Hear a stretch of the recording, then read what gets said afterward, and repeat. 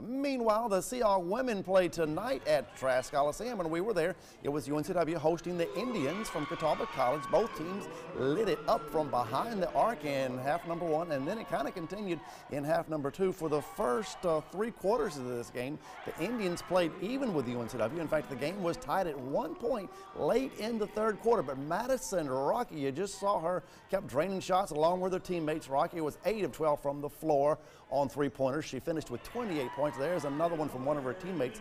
UNCW outscored Catawba by 21 points in the fourth quarter, so the final score was a bit lopsided. The Seahawks win it 91-65 over the team from Salisbury. It's a 26-point victory for head coach Adele Harris and the Seahawks. Give Catawba's credit for 3 quarters. They're giving us everything we could handle. Shot the ball extremely well. I think they ran out of gas in the fourth quarter, and we put our foot on the gas more. So very proud of our kids for finishing the game against a really good Catawba team.